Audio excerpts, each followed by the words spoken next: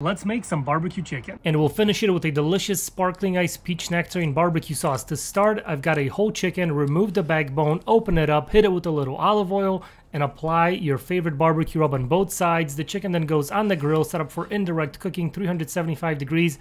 While that's on, we can start on the sauce. A little bit of ketchup, plenty of the delicious sparkling ice peach nectarine, some brown sugar, Worcestershire, more barbecue seasoning. Mix all this together and simmer over medium heat until it thickens up. When the chicken is almost ready, we're going to glaze it with this delicious barbecue sauce, and make sure to get both sides and cook for a few more minutes. Let that sauce stack up just a bit, pull it off, let it rest, and our chicken is ready to go. We've got plenty of ice cold sparkling ice on hand, and this is perfect for your Memorial Day weekend barbecue chicken. Turned out absolutely delicious, nice, juicy, sticky. That sauce was super flavorful. Be sure to give this one a try and let me know what you think.